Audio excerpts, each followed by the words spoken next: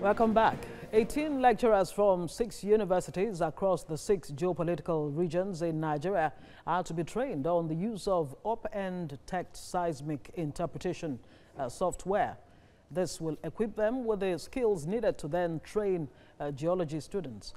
Helen Osamide-Akins reports.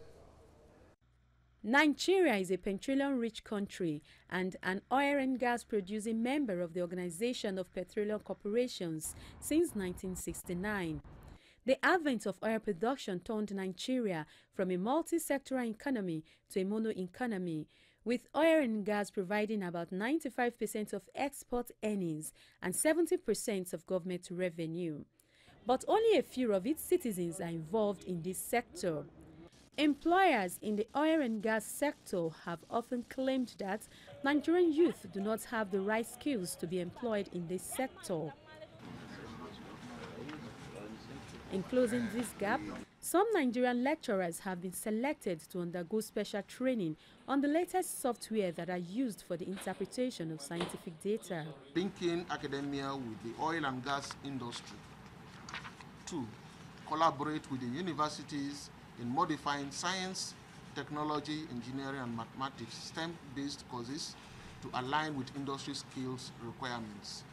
This intervention is to ensure that we have quality graduates coming out of Nigerian universities. And if we have quality graduates coming out of Nigerian universities, there will be no reason for ExxonMobil to complain they cannot have Nigerians to hire to work, or people from the Niger Delta to work. For these lecturers who have been picked for the pilot scheme, they believe the training will open doors for more geoscientists in the country. Most of our oil companies, whenever, because it is important that they must employ Nigerians, they go out there in foreign universities to go and recruit. But the moment we are exposed to this type of training and we pass that knowledge to our students, they too will be able to compete with their foreign trained counterparts.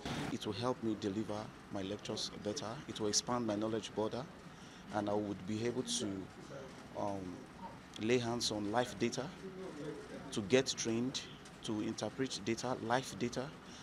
And this also is a transition from the theory that the universities have been doing.